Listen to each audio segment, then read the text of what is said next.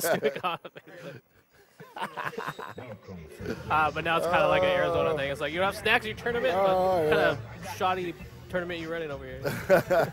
All right, so we got BlinG versus Heroec, who's playing on a hitbox.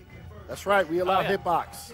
The cool little modifications on these cabs. Like it's awesome to be able to use your Are hitboxes allowed in the Jazzy circuit? Like if somebody won with a The hitbox? finale right now, it's still up in the air because the thing is, Corey is very picky about arcade authenticity. But we've also are showing how you could just simply plug and play without modifying the cabinet. You just put a USB, seamless. Plug it in, put a USB cable taped on the side, plug it in, and then you can revert it back. Yeah. You know, it's ultimately up to him. I hope he does it. You know, I mean, they just had a tournament where they had Smash on console. Really?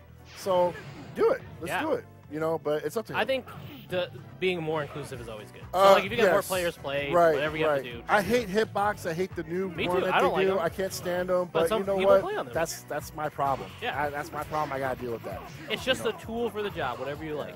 There's still a learning curve. If you suck at the game, it's not going to save you. It doesn't matter what you use. It's not going to save you. Yeah. Maybe in Tekken it will. I'm surprised more people will use it. It's pretty nutty in Tekken. Oh, that should show. That might have killed if it actually hit. Oh, no, it totally would have killed. It does so much damage. Yeah. Heroic opts to go for the damage super. But unfortunately, you lose access to your EXs. Yeah. All right, so 1-0. So he's going to stick with Ryu. But, I mean, even Denjin, you kind of lose your resources. It's one bar, but it's a short bar. I would say, it probably has a little bit more utility. It's got a lot more utility because you can get it back. I mean, one 3-hit combo gives you half the bar back. That's true. Yeah, you spent all around building this bar to use it to do massive damage. But it's dangerous to jump in against Shinsho. Oh, I forgot about that. Yeah. It's very hard. Because you go in, you DP, and then do it, it makes it really tough. 1, 2, 3. The classic Dudley pressure. Man, if he didn't have Rose, would he be as good? He's still good. Top, right? He's still good, but man, once he gets the knockdown, that Rose in the corner, Rose Oki is very powerful, man. It's way strong. He would not be as good. Yeah. He's still a good character. No, he's still like all solid all the way around, but the Rose just puts him over the top. Right. Because you can set all this corner carry, and there you go.